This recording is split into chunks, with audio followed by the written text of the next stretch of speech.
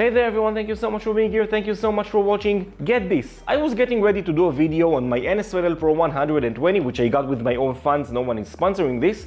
The video was about on how to ditch the eWeLink firmware and run Home Assistant natively on your device. As you can see in the sped up B-roll, this process is pretty involved, but it starts with you enabling developer mode on your device. If you didn't know, when you do that, you irreversibly void your warranty, you stop receiving firmware updates, and there's a risk of breaking your device, which is rare, but it happens. Now, as I was getting ready to do the video, just a few minutes before that, a new firmware update hit my device. So I thought, okay, I will update the device and then I will do the recording to make the video as future-proof as possible.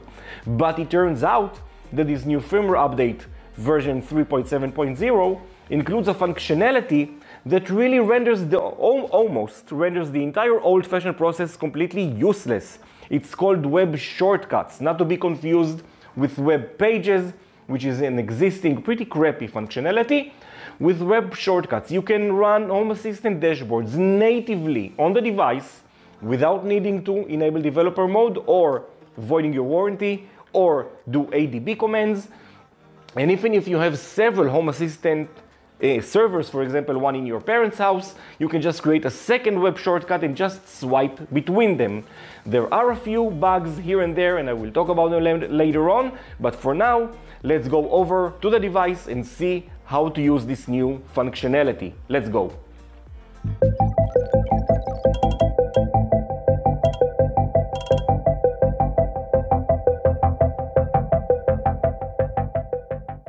Alright guys, so I'm on my mobile phone. My NSPanel Pro is already connected to power and I've already added it to my eWeLink app. So all you have to do is open your eWeLink app and go into your NSPanel Pro device. Now, if you haven't yet received the firmware update, make sure you search for it and update it to 3.7.0, otherwise you won't have this functionality. Mine is already updated, and if I scroll to the bottom of the menu here, you will see a new web shortcut feature, and let's go ahead and click on it and click on Add. You can see that already the device auto-discovered and found my Home Assistant server. Now, this functionality, at least in my tests, doesn't always work. If you see the URL, it's not really all that correct. So what I'll do, instead of adding this auto-discovered instance, I will click on the plus button right here in order to configure my own URL. So let's call it HA as in Home Assistant, and my IP address or URL is HTTPS, and then I will type the rest of my Home Assistant URL. Alright, that's my URL, and I'll click on Save. That's all you have to do in the eWeLink app. Now let's go to my actual NSPanel Pro and see what it looks like on screen. Alright, so here is my NSPanel Pro. I already created the web shortcut in my mobile app, and all I have to do in order to actually access the web shortcut is just to swipe to the right, and here it is. Here's my Home Assistant login screen. In fact, let me log in for a minute.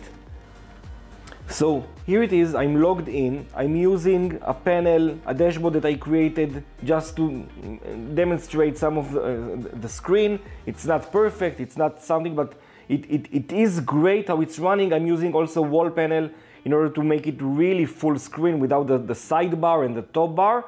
And how great is that? It's fully functional.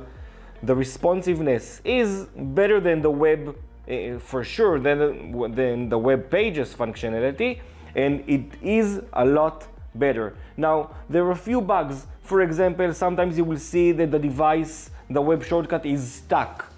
Sometimes you will hear the device reboot itself. You will hear the startup chime sound.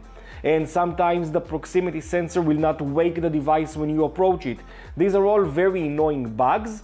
I'm pretty sure they will be addressed in future firmware updates, but at least you didn't need to enable developer mode in order to get here. So when there's a new firmware update, you will be receiving it. So again, it's up to you if you want to use this safer way or the old-fashioned way. The old-fashioned way does work a lot better with a lot more customization, but again, this is the more safer route. Alright guys, thanks for watching, and I'll see you all in the next video.